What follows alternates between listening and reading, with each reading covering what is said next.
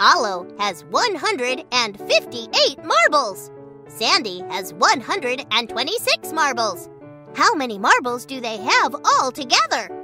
Let's solve for the question mark. Ollo has 158 marbles. Sandy has 126 marbles. How many marbles do they have all together? We're looking for the sum of the two numbers. Here's one way to do it. Let's expand the numbers into hundreds, tens, and ones to solve the equation. First, let's add the ones. 8 plus 6 equals 14. That is 1 10 and 4 ones.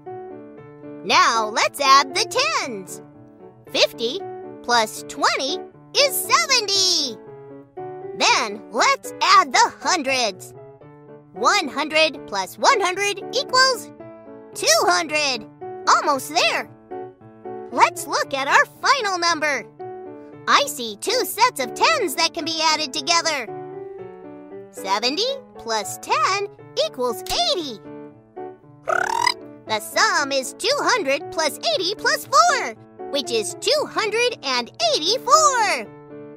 Ollo and Sandy have 284 marbles all together.